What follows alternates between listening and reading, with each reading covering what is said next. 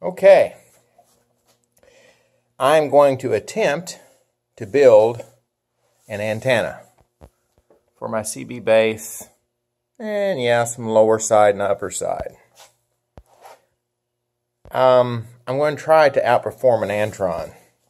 Otherwise, if you want something simple, go get an Antron. I've had Antrons, I like them, they work good, but it seems like I can't get them much below 1.5 on the swing test. So I want to be quick, and here's my materials that I'm starting with.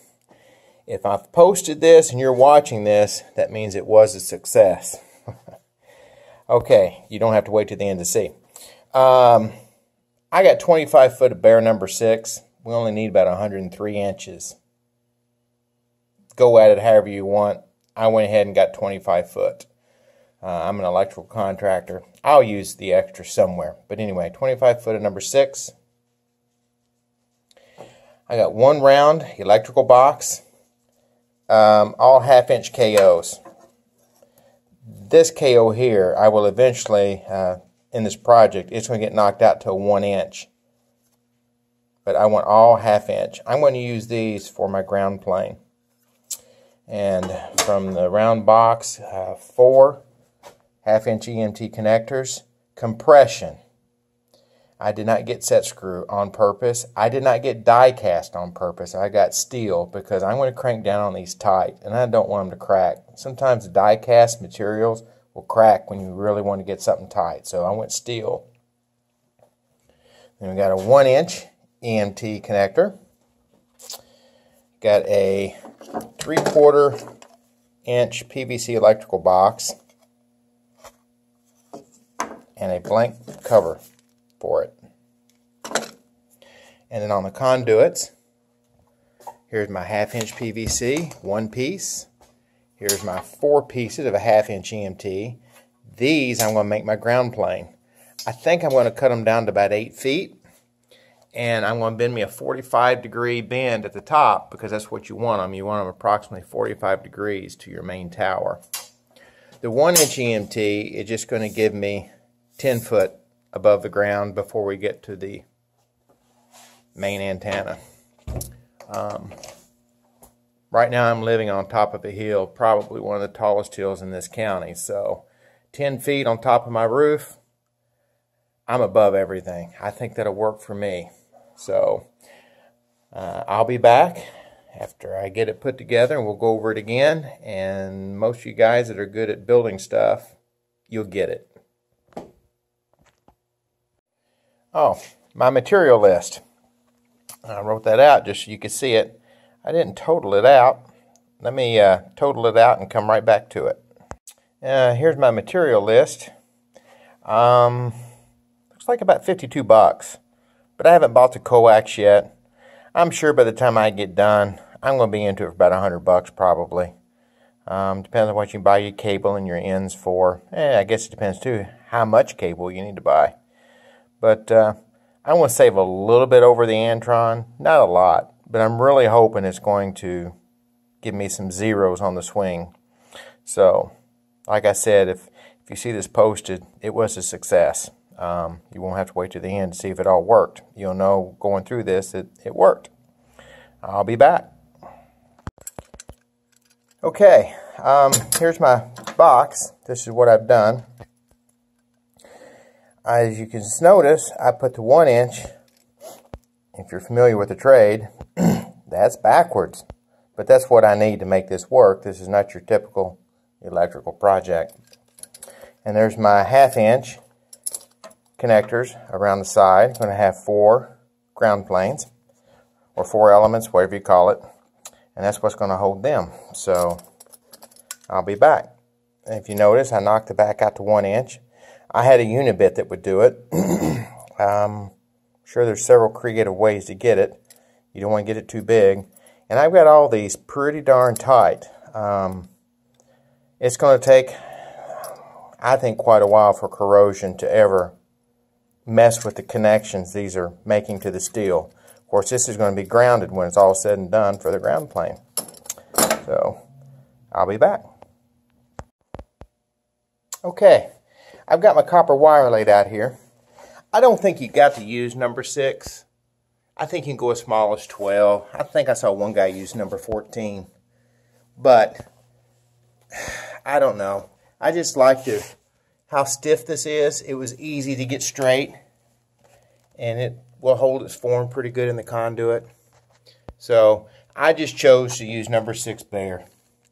And I'm going to cut it at 103. I may have to tune it a little bit. I know it won't need to be any longer than 103, but to tune it, I may have to take it down to 102. But I'll let you know what my final length was to get the best calibration when it's over. But right now, I'm going to start at 103. Okay. Here's what I've got so far. Now, I cut off my 10-foot stick of PVC. I've already glued the cap on, and I've got my copper wire inside it. So it's sealed. This box is going to be looking down. So turns out that the bell end of a PVC pipe will glue into a 3/4 inch PVC box, electrical work box. So it seals tight, so water can't get in it. And this end here will be looking up. So as the water comes, the mast is sealed inside the coupling, and the coupling is sealed inside the box. So inside the box, I'm going to drill me a couple of holes in the bottom, one over here and one over here. I'll bring my coax into one and my ground wire out from the braided side of the coax to ground to my ground plane. So to get 103 inches, you can cut 17 inches off the end, saving your bell end to run through the box like I've done, and that gives you plenty of room to put 103 inches of copper in your mast. So this is what I've got so far, and this is just going to slip down inside of my 1-inch EMT right there like that. And the little 1/2 inch that you see, 4 of them, that's going to be where my ground planes come out. So I think this is going to work pretty good. It's going to be tomorrow before I can get done. Of course, time I get back, you'll not feel it. But I'll be back tomorrow with my coax and get it all soldered up, and we'll do some calibrations on it. And if I need to tune it, I can just desolder this and just nip off a little at a time to tune it up. So like I said, it's 103 inches. I know it won't need to be any longer than that, but I may need to make it a 1/4 inch, 1/2 inch shorter than that. I don't know. I'll know when I start calibrating it. And but that's how I'm going to tune it. And once I tune it, it's going to be a done deal and just mounted. So there you go.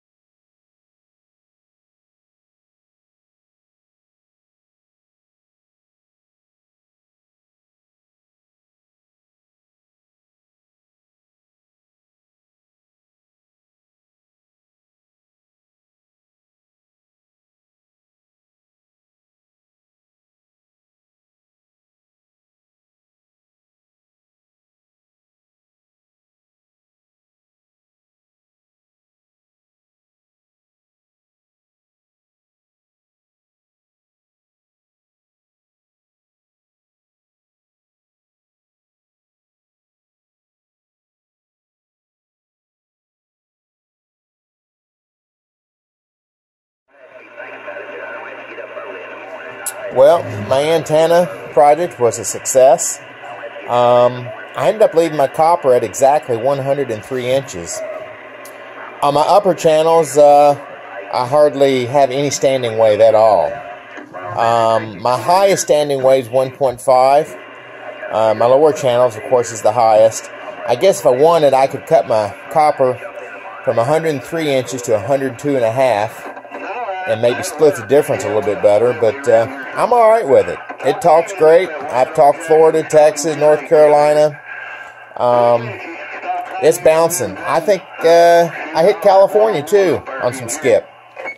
But I'm happy with it. If you decide to do this project, I want to wish you luck and have fun. I had fun doing it, and thanks for watching.